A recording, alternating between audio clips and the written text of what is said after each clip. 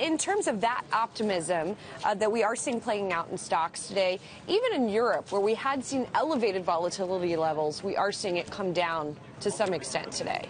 Coming down pretty sharply. And one of the metrics we've talked about over the last few weeks is the spread that's developed or had developed between V2X, which is Europe's equivalent of VIX, and our spot VIX. And that had widened out to levels we hadn't seen in several years.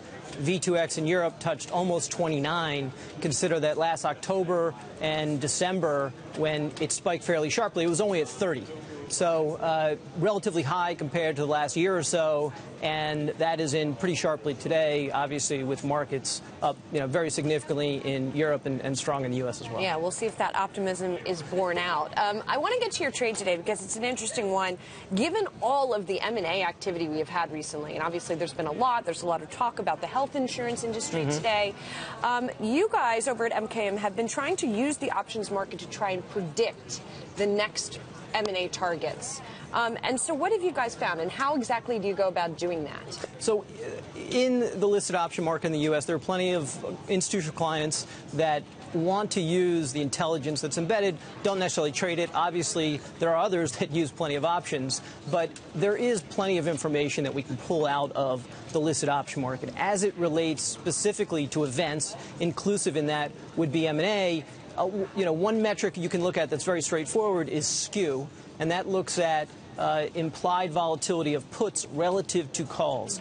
Typically, puts have higher implied volatility than calls in a single stock or an index. What happens when the market anticipates an event, or what can happen, is call implied volatility gets bid relative to puts. It's the market saying that they expect event, in this case, to the upside because they're paying more for calls.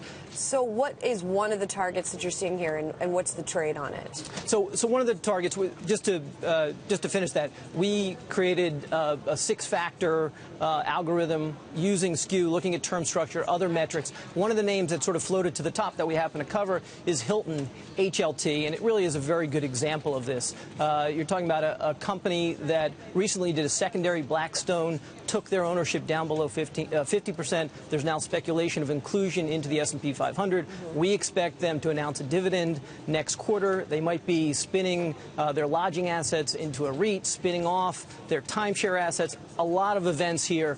That is in the top 5 of this list that we created.